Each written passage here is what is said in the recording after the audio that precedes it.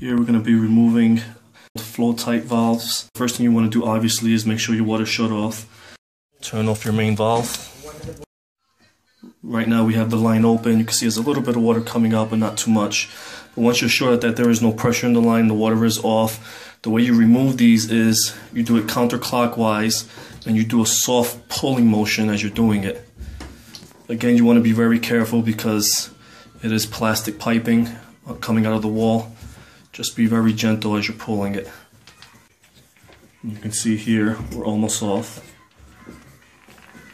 We're going to be installing the Sharkbite line, so just make sure you have it at hand. And once we pull this one out, we're going to put this one right on. Push it in.